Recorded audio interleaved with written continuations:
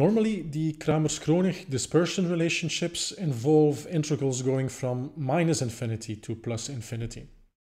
The question here is, can you rewrite these integrals as integrals going from 0 to +infinity, provided you're dealing with susceptibility, which in the time domain is real valued? So pause the video and think about how you would tackle this.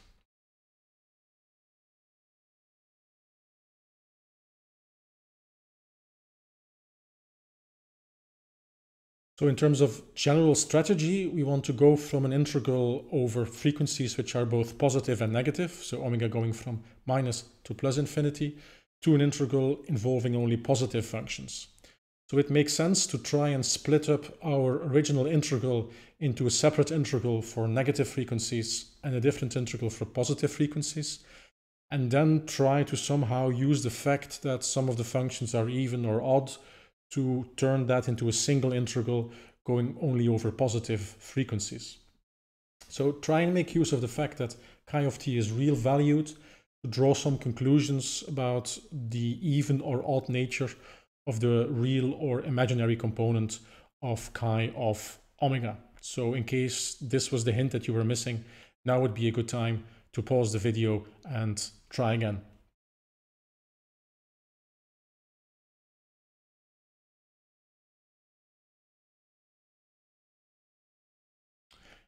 So we need to look at the frequency transform, the Fourier transform of our susceptibility.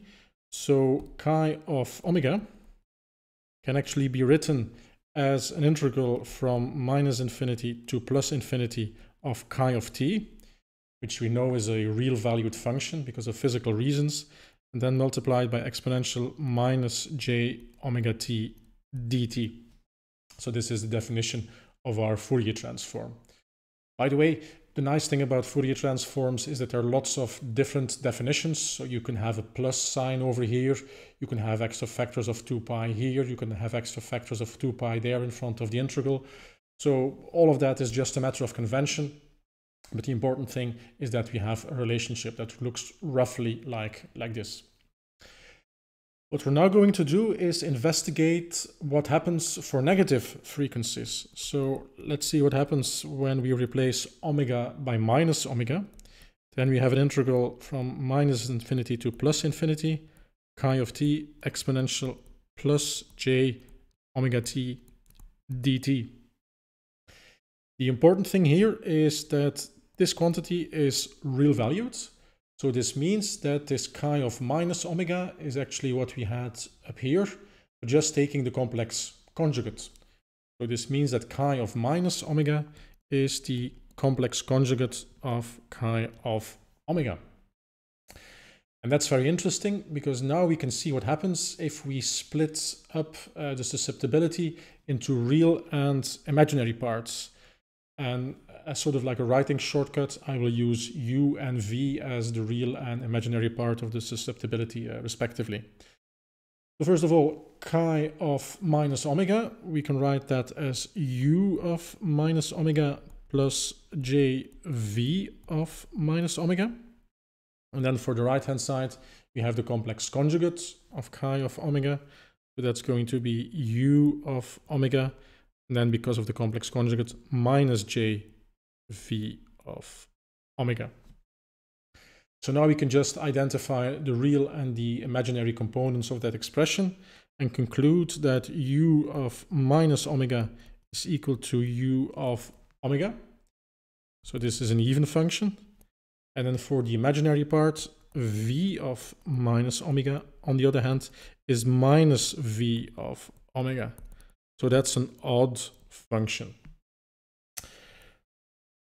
So next step, now that we know this, can you use that information to reconfigure the integral such that we only have an integral over positive frequencies?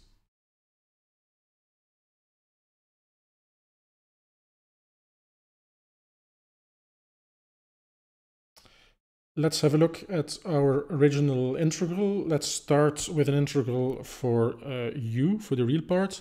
So u of omega is equal to minus pi, the principal value integral from minus infinity to plus infinity of v omega prime minus omega d omega prime. So that's the starting point, and we're going to split that up into two different contributions. So first of all, that's a contribution for only negative frequencies.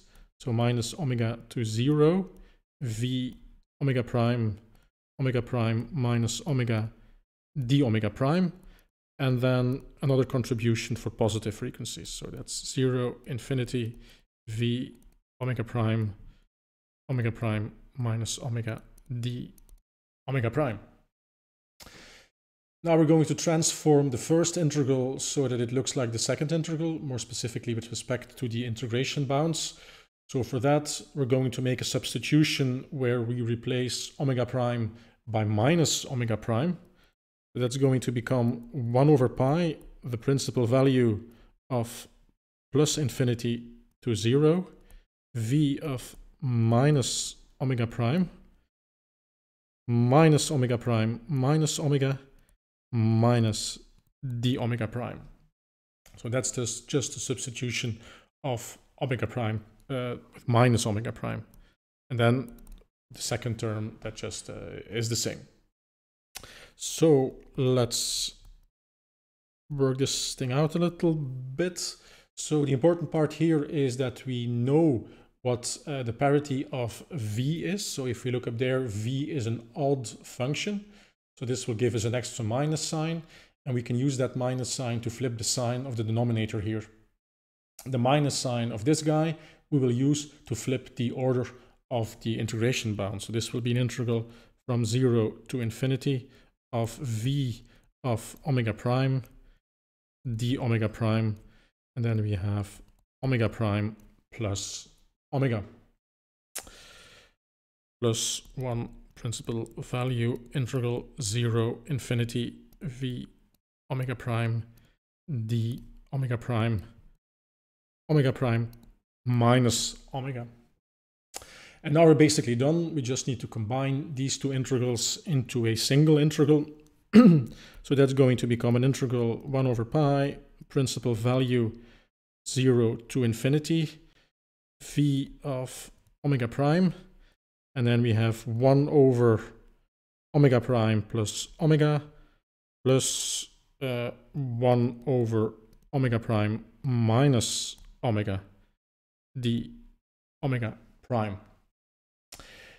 Just bringing stuff here on the common denominator. That's going to be omega prime minus omega plus omega prime plus omega divided by omega prime squared minus omega squared. And now, good news, this thing cancels. So finally we can write that this is equal to 2 over pi, because of these two omega primes here. 2 over pi, principal value integral from 0 to infinity v omega prime. Let's try and have some more space here. So v omega prime, and then an omega prime d omega prime divided by omega prime squared minus omega squared. So that's the result for u. Obviously, you can do something very similar for v. So if you haven't done so, pause the video and follow a similar line of reasoning for the imaginary component.